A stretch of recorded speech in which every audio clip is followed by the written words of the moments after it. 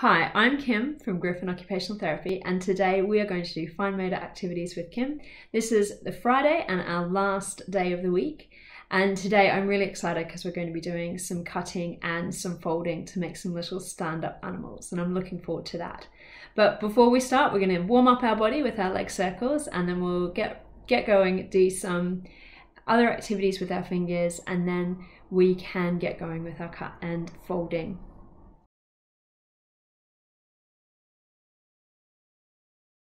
So let's get on with our leg circles. I've got a bit of a challenge for you at the end today. So let's do big circles with our leg. All the way around and then the other way around. Hold on to the wall if you need to, or hold on to a table. Just make sure it's something sturdy. And then change legs. Let's go around, big one. And the other way. Well done. Now, do you remember the last 2 days we've been practicing doing just our knee? So we're going to hold our leg up. Let's try and do 5 circles with our knee one way. 3, 4, 5. Let's go the other way. 1, 2, 3, 4, 5. And then let's do the other leg round. 1, 2, 3, 4, 5. And other way. 2, 3, 4, 5. Now, I've got a challenge for you today, and I want to see if you can do just your ankle. So your ankle is this bit here between your leg and your foot. It's like your wrist, but it's on your foot. So what I want to see if you can do is holding onto the wall. Can you just make your ankle turn around? And then try and make it go the other way. That's it. And then we'll do the other foot. So let's twist your ankle around. 3, 4, 5, and then let's go the other way. Well done. Let's try one more time the other foot. Let's do 1, 2, 3, 4. Other way. 2, 3, 4, and then other foot. 2, 3, 4, and other way. 2, 3, 4. Well done everyone for trying that one, because that's a little bit tricky.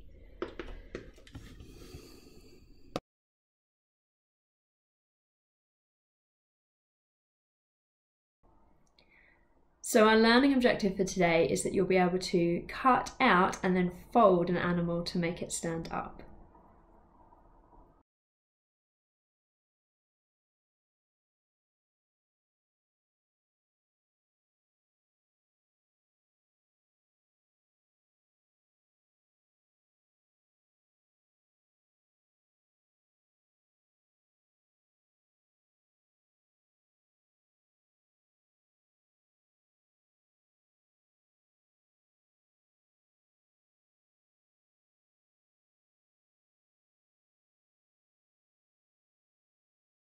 Okay, so let's get ready to make our putty peas. I've got a little bit of a challenge for you today. And we're going to try, we'll start with what we've already been doing and using our Peter pointer and our thumb. Or if you're still using Peter pointer, Toby tool and thumb, that's okay. And if you still are finding it really tricky and you're making sausages, that's okay as well. But what I'd like you to do is do 3 with your pointer finger and thumb.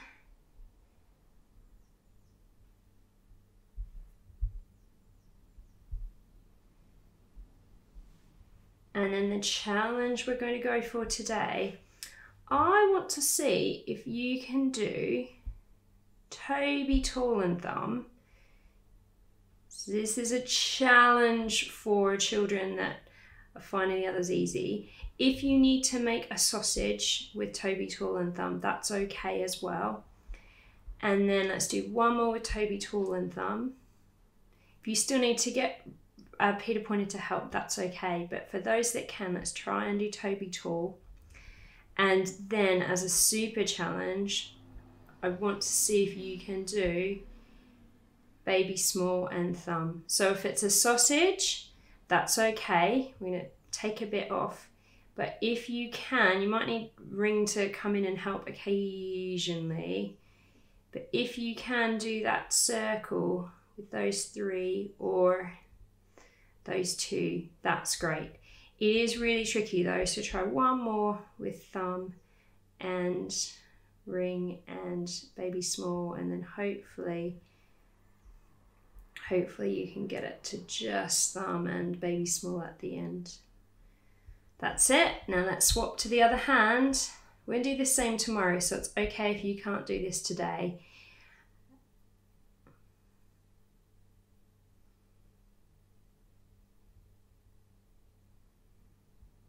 One, let's do 3 with Peter Pointer.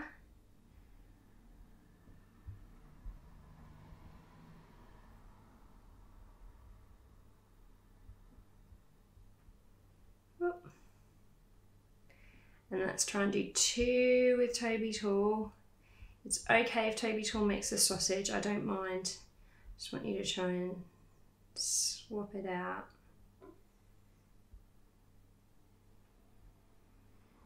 That's it. And then let's use baby small and thumb and see what happens. Again, if Ruby Ring needs to come and help, that's okay. But once it's a sort of a ball shape, see if baby small and thumb can give it a bit of a roll around. And again, if you're making a sausage, that's also okay, especially if you're little. There we go.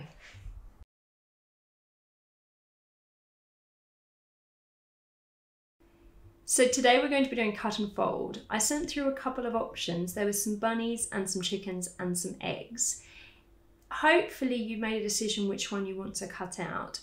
If you're a little bit younger and cutting the shape is going to be too tricky, what adults can do is get a pen and draw a big rectangle around the shape, and then that way you can cut on that big rectangle, because I know that cutting straight lines is easier than cutting curvy lines. But if you want to try and cut around the bunny shape or the egg shape or the chicken shape, that's also okay.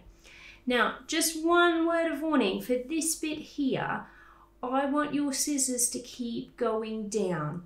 So we're going to come around the bunnies and then go down and then around onto the next bunny and around his ears. And the same here at his feet, keep going straight to the other foot. And that way, when we're finished, I can show you where we're going to do the folding. So if you cut out, doesn't matter if I'm a bit quicker, you can always pause the film and then you can keep going with me once you're finished cutting. So let's cut him out.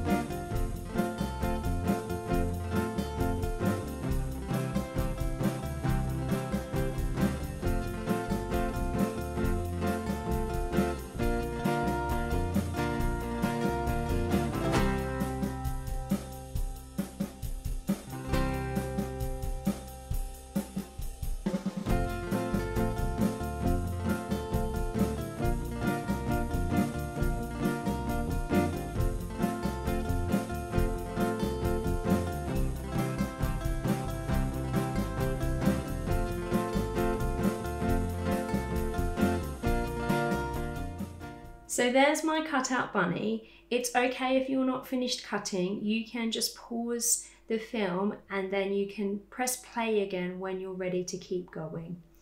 Now, what we're going to do, see these 2 lines here underneath the bunny's feet? That's where we're going to do some folding. So we're going to turn it over, so we've got the blank side up.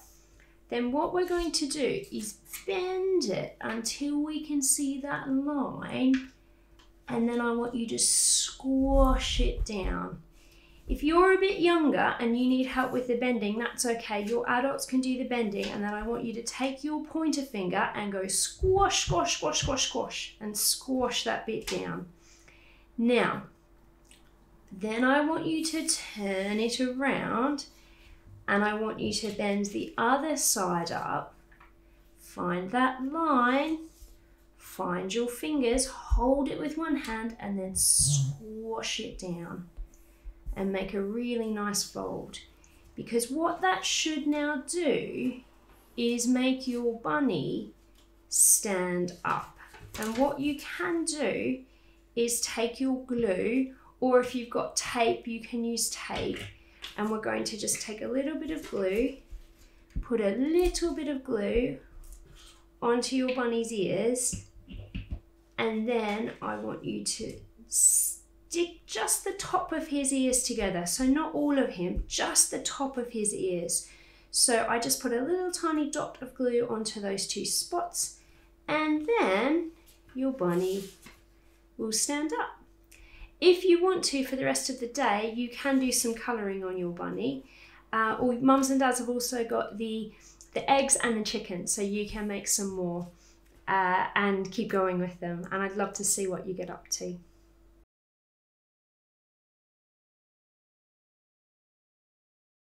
Thanks for joining this week. Make sure you post pictures of your animals onto social media for me, as I'd really love to see them. You can post them at Griffin_OT on Twitter or at GriffinSensoryOT on Facebook, and I'd really love to see what you guys are getting up to whilst you're at home with mums and dads. I'm really looking forward to do it next week, as we're going to be doing origami. So what you're going to need to join in is some coloured paper, or if you don't have coloured paper, that's okay, you can just use plain paper.